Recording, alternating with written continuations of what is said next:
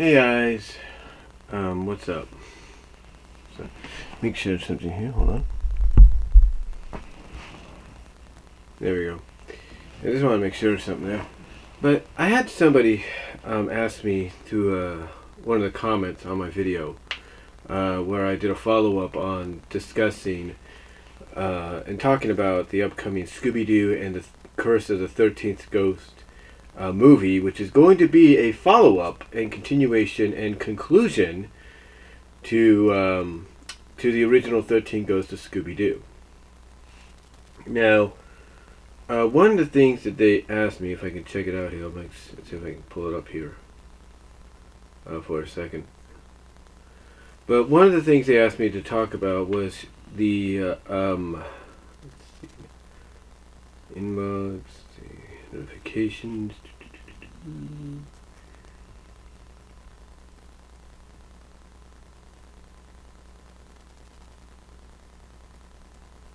I know it's around here somewhere. Hold on.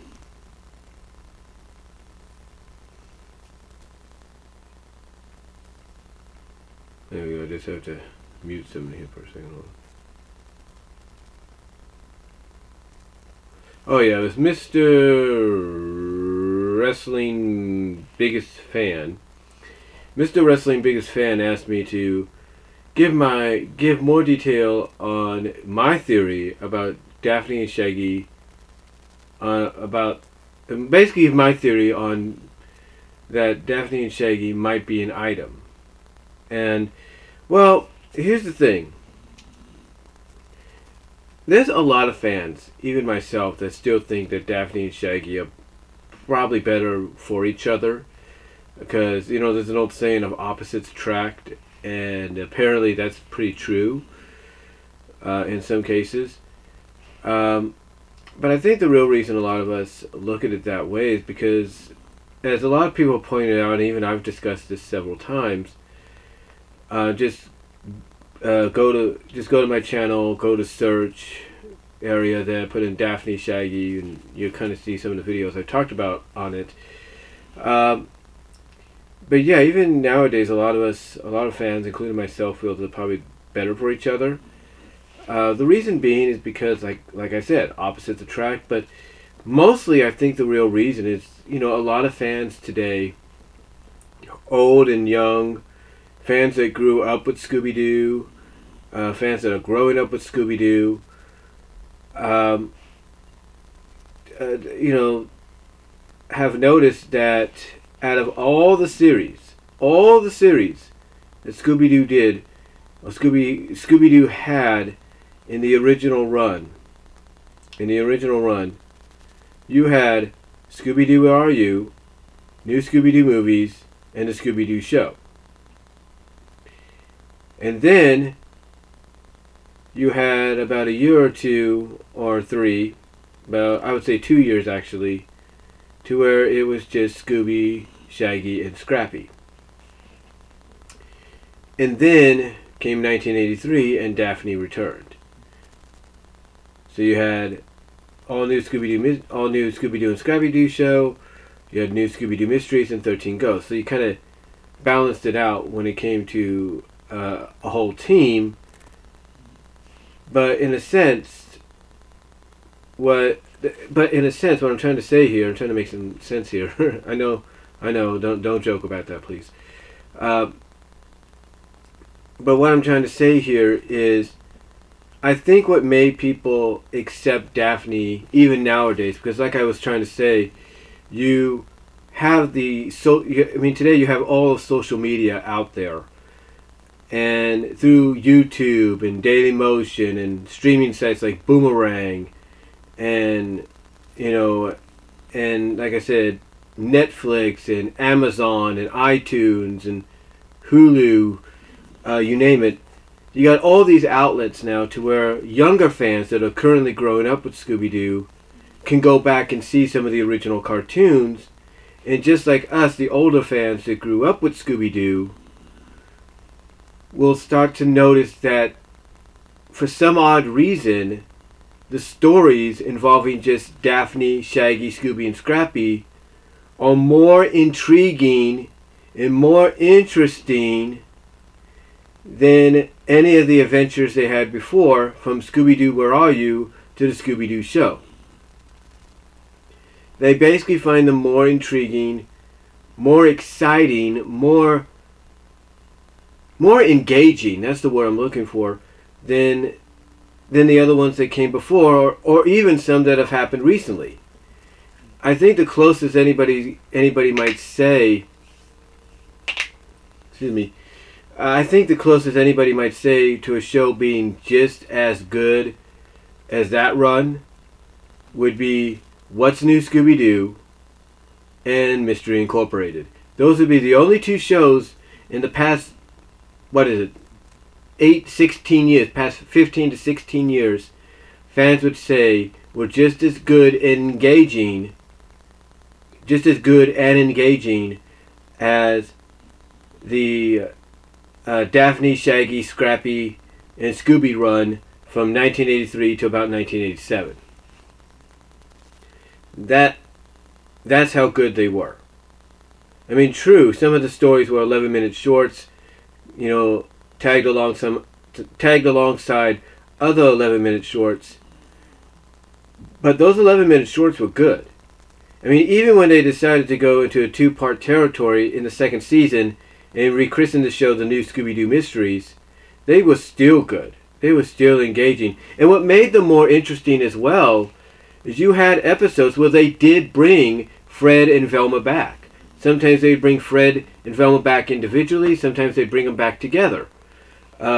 Examples of that are the first 2 episodes of the second season, which was Happy Birthday Scooby-Doo, or Happy Birthday Scoob. They brought him back as part of the birthday surprise for Scooby. They brought them back in the Halloween episode, A Hassle at Dracula's Castle. They brought them back for the Ghost Astronauts from Outer Space, or something like that. I can't remember the title really. And then individually they would bring them back as well. They would bring him back, like with Fred, he was brought back I think twice. He was brought back for the Nutcracker Scoob, which was a Christmas episode, and he was brought back for the episode they had in London based around Sherlock Holmes. So he was brought back, and Velma was only brought back on her own for A Night Louse in the White House, or something like that. I think that's what the title was. So even with them coming back, the show was more engaging and interesting, and fans just fell in love with it. But what has made the theory relevant even today about there being something. Excuse me for a second. That's better. Let me check my time. Okay.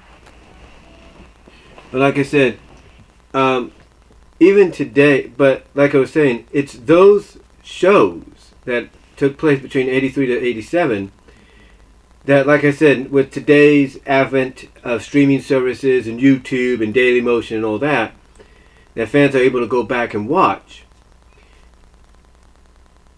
What has developed the theory so much about Shaggy and Daphne probably being an item, even today, is the fact that they were treated as such in the eyes of a lot of fans back then. I mean, you had your choice of bringing back any of the 3 other members of Mystery Incorporated. You could have brought back Velma, which would have been great, which I think would have been a good choice. Fred, maybe. But they wanted somebody, but I think what they wanted with Daphne, but what they saw with Daphne, I think, and I've mentioned this before, is she was more like, at that time, more of a character that was receptive to being sort of like that hybrid of someone from the 80s and from the 60s, or from the 70s, if you will. Basically someone that could fit in, even with her traditional look. You know, she was someone that could fit into today's world. So, and also the fact that, well, technically, she was kind of like the eye candy of the group. No offense to Velma, but she was kind of like the eye candy of Mystery Incorporated. So, anyway, I know I sound like I'm rambling. I do apologize. But anyway, the theory is basically based on the fact that, as I said, they were treated as much. Or some fans in their eyes, Daphne and Shaggy were treated as much. And there's a lot of prime examples that show this. I mean, Daphne taking Shaggy and Scooby and Scrappy to her parents' house when she's never done that with Fred up until recently in Mystery Incorporated. But you kind of get the idea. Back then, that never happened. That never, ever happened. So for her to do that, and then you have her dancing with Shaggy, and even though Shaggy kind of has a little bit of a goof up with the night helmet or the little visor on the night costume he has falling down on his face, and she's giggling, you know, that's not the only example. The other examples that go along with that are examples like 13 Ghosts. In 13 Ghosts of Scooby-Doo, after Daphne is restored from being a werewolf, miraculously, she embraces Shaggy as, you know, a couple would embrace. But then the other example is them all living in one house. And that right there is what got a lot of people curious, I think, to start thinking and theorizing that there's something there, but that basically Shaggy and Daphne, between that run, were presented as a couple. They were presented as an item. And then you take a look at the shows that would follow, even in the soft reboot, post-reboot versions, and there's still evidence there. There's still evidence there that some fans feel supports that theory that Hanna-Barbera, and now even Warner Brothers, knows about this whole Shaggy-Daphne ship. And they're pretty much giving you moments here and there that attest to that. Even Mystery Incorporated gave you a freaking moment, even though, because both were under some kind of drug or something like that, it gave you a moment in Mystery Incorporated where they kissed on the lips. Even though they were both under the influence of some kind of drug, you had that moment. And that was unexpected, but it also tells you that the people behind the series knew about the whole Shaggy-Daphne thing from back in the day. And then you take a look at the movies. The movies have some moments that fans would point out. Just a whole bunch of stuff. So, the theory about them being an item, back then, during the run of 83 to 87, there's no doubt that the evidence pretty much backs up the fact that these two were an item back during that run. And then, like I said, you take a look at the current run for the past 15 years, and you do get some moments here and there through the movies, through the various shows, that basically hint at the fact that, you know, Shaggy, that there was something, and probably is still something, between Shaggy and Daphne. There is no doubt about that. I mean, there's even an episode, and probably one of the more controversial Scooby-Doo shows they've done recently, called Be Cool Scooby-Doo, which is done in almost a Seth MacFarlane-like style. Well, basically, Daphne has to pretend Shaggy's her boyfriend. Why would she do that when she could just come out and say Fred's her boyfriend? I don't get it. Do you? The point I'm getting at, and again, I'm sorry if I'm sounding like I'm rambling, but the point I'm getting at is, even nowadays, there are hints, little Easter eggs, acknowledgments to that run back, to that 83 to 87 run, of something there between Shaggy and Daphne. There is no doubt. I mean, you take a look at the upcoming movie, and who are three out of the Mystery Inc. gang? Who are the three main focuses besides Scooby? Daphne and Shaggy. So, it's going to be really interesting. I will say this, like I've said before, it's going to be interesting if they touch upon any kind of acknowledgement or reference about that time. I mean, I'm wondering if maybe they'll bring up the fact that Shaggy and Daphne shared a house. I'm wondering if they'll bring that up. You know, there's a lot of questions that we hopefully they may reference or answer in some kind of way in the movie. But again, though, you know, is Daphne and Shaggy an item? As of right now, as far as we know, according to Mystery Incorporated, and even the movies that have came before and followed it, the couples go like this: Fred, Daphne, Shaggy, Velma. That's pretty much it. Could things change in the long run? Absolutely. They could change, absolutely. Because like I said, the creators of all these various Scooby-Doo shows, from Mystery Incorporated to the upcoming Scooby-Doo and Guess Who situation, if that's a real deal, pretty much they know, like I said, they know about the whole the whole Shaggy Daphne deal. They know about that. I mean, they're on the internet just as much as we are, so obviously they've had to hear something here and there, or else you wouldn't be getting these references or moments here and there, or these nods and acknowledgments. So they obviously know something. And whether or not they decide to apply that in the future with the new show, or whether they decide to apply that and reference it in the upcoming movie, or do it in it, or kind of focus on it maybe in any other kind of future movie, it's up to them. You know, it's up to them. But yeah, the theory about Shaggy and Daphne being an item back between the 83 to 87 run definitely has a lot of evidence to back up the fact that it was a reality, that it was a real deal, that those two were a couple back then.